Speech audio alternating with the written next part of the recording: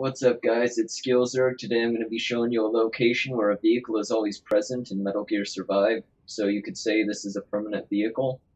Let's do this. Alright, as you can see behind me, it's a Humvee. Let's call it a car for now. Get inside our Humvee. Ride just like Grand Theft Auto.